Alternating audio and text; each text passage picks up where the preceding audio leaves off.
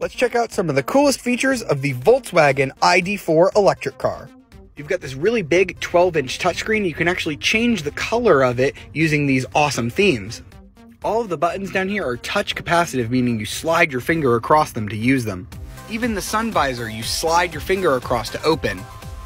Just look how massive this piece of glass is on the roof! Even the windows are a bit weird. You only get 2 window controls. Those control the front windows here. And if I want to lower the rear ones, I just click this touch button that says rear. The button will light up. And then I can use these to control the rear windows. You don't actually have to push a starter button when you get in the ID.4. Just put your foot on the brake, twist this backwards for reverse, push it forward for drive, and then push P for park. And when you put it into drive, look what happens on this cool light across the dash. Isn't that neat? Push it park. It lights up again. There's even a little pocket in the back for your cell phone.